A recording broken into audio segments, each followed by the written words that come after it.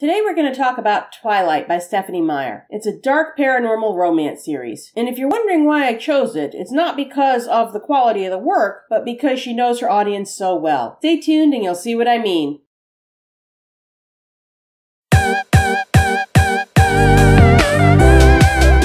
Hi there, I'm Devlin Blake, writing and creativity coach who helps you get the best life by writing your best book. Welcome to Book Beat, where I review and analyze books and occasionally some book-related products or movies to show you what makes them great or not so great. Let's get started.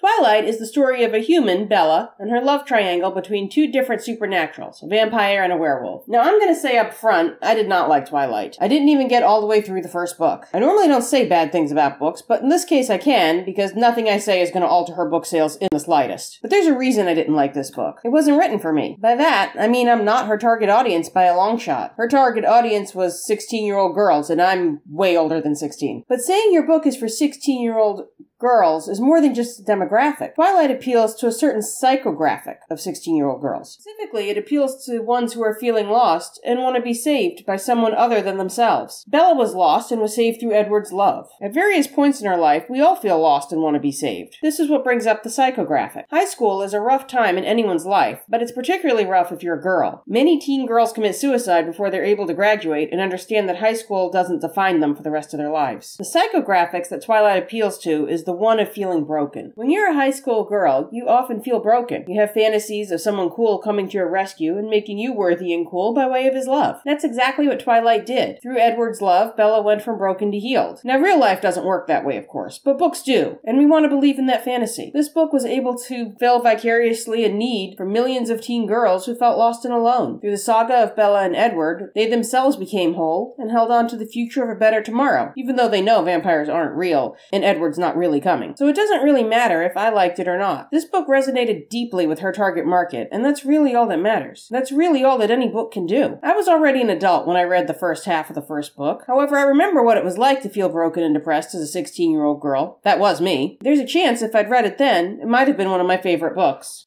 Well, that's about it for now. Be sure to subscribe for more great reviews and book writing tips. If you'd rather read a story, then check out my other reviews and my 2-sentence stories. See you next time!